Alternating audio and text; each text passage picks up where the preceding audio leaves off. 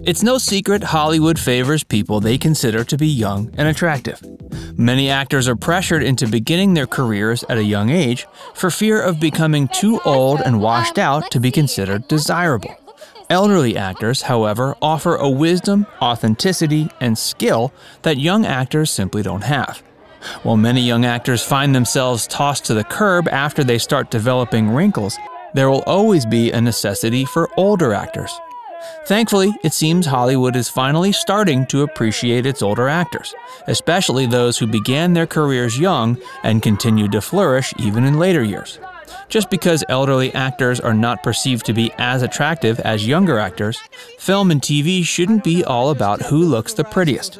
After all, acting should primarily be about skill and your ability to convince the audience you're someone else entirely.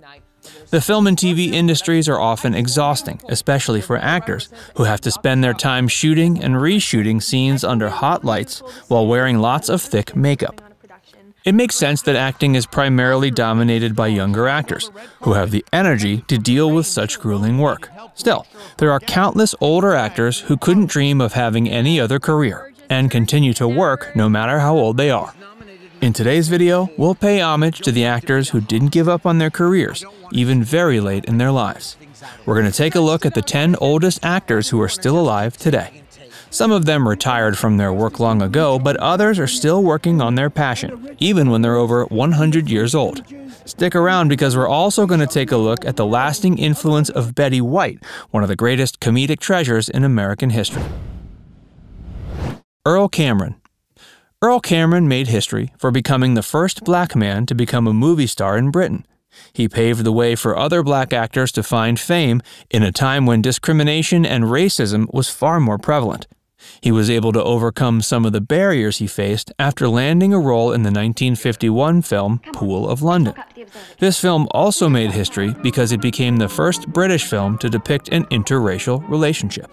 However, Earl Cameron's race meant there were still fewer opportunities available to him. He persevered, however, and soon landed a role in the 1965 James Bond film Thunderball. Today, Earl Cameron is 102 years old and remains an inspiration for actors all over Britain. Betty White. Betty White is one of the oldest living actresses today, and she holds the record for longest career in TV out of anyone in history. She began her career in the late 30s, where she would accept any available role. It took some time for the world to recognize her talent, and it wasn't until 1953 that she finally got her big break, after landing the starring role in her own TV series, Life with Elizabeth. She also produced the show, making her among the first female producers working in Hollywood. While Life with Elizabeth certainly helped White get her name out there, it wasn't until she landed a role on The Mary Tyler Moore Show that she truly became famous. She won 2 Emmys for that show and had even bigger successes coming her way. In the 80s, she starred as Rose Nyland on the legendary sitcom The Golden Girls. Eva Marie Saint. Eva Marie Saint is best known for her starring role in the 1954 film On the Waterfront, co-starring alongside Marlon Brando. She earned an Academy Award for Best Supporting Actress in the film, and became even more famous after Alfred Hitchcock chose her to play a role in his film North by Northwest. Afterwards, she began work in television after appearing on the show Campus Hoopla. She continues to work today, appearing in the film Winter's Tale and voice acting for the popular series The Legend of Korra. Norman Lloyd. Norman Lloyd is the oldest living actor in the world who still continues to work today. He's 105 years old and began his acting career in the 30s, where he worked on stage at Ava Le Gallienne's Civic Repertory in New York. While he got his start in theater, he eventually developed a close bond with legendary director Alfred Hitchcock after starring in one of his films, Saboteur. In the 1940s and 50s, he was blacklisted from acting, as he was thought to have ties to the Communist Party. As fear of communism finally calmed down a bit, Lloyd was able to revitalize his career. Norman Lloyd's passion for acting has not dwindled in the slightest, and he's even dabbled in work as both a director and producer. Today, he's best known for his role as Dr. Daniel Auslander on the show St. Elsewhere. Carol Cook. Carol Cook began her acting career in 1956, when she appeared in musical theater, TV, and even film. She's well known for her roles in films like Home on the Range, 16 Candles, and The Incredible Mr. Limpet. She was the protege of legendary comedic actress Lucille Ball, and was on many of Ball's shows. While Carol Cook was born with the name Mildred, Ball began calling her Carol, in homage to Ball's late friend, Carol Lombard. Carol Cook hasn't just spent her long career working as an actress. She's also worked as an activist for issues of LGBTQ rights, as well as an advocate for people with AIDS.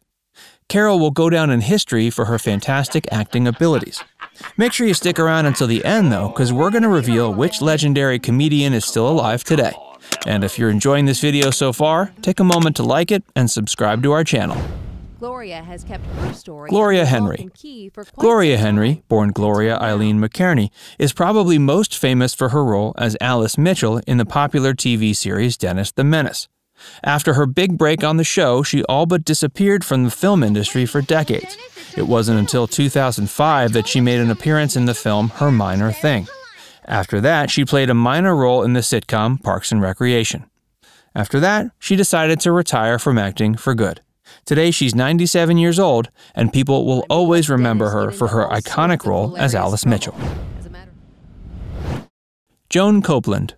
Joan Copeland began her career in theater, but after she was met with great success, she made a transition to film and television. After playing Juliet in the 1945 play Romeo and Juliet, she starred in many Broadway plays. In the early 50s, she began making minor appearances on different TV shows. Surprisingly, she's also the younger sister of Arthur Miller, a famous playwright known for writing plays such as All My Sons and Death of a Salesman. Joan Copeland starred in a few different soap operas, and while she never landed any major film roles, she is still revered for her impressive acting abilities. Mike Nussbaum. Mike Nussbaum is far from the most famous actor on this list, but he's probably one of the most active actors on the list today, in spite of his age. He is set to appear in the 2020 film Tom of Your Life, which has yet to be released. He's had a prolific career in both film and television, but he's even more successful in theater. In 2019, he even starred in a production of Hamlet at the Chicago Shakespeare Theater.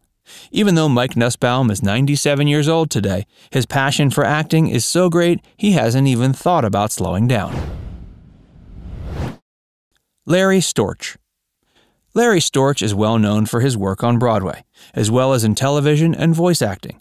He actually began his career as a stand-up comedian, but after appearing on The Ed Sullivan Show in the 40s, he found he had a knack for television. After that, he began his own television variety show, and while it only lasted one summer, it was a big success. He found even more success as a voice actor for animated shows such as The Pink Panther, The Adventures of Batman, and Scooby-Doo. Carl Reiner. Carl Reiner is widely considered one of the best comedic actors of all time, and had great success as both a writer and director. He began his acting career when he was only 17 years old, working at several different theater companies. In 1949, he appeared for the first time on TV, which sparked a long and prolific TV career. After appearing in Your Show of Shows, he starred in and wrote for various television programs, most notably The Dick Van Dyke Show.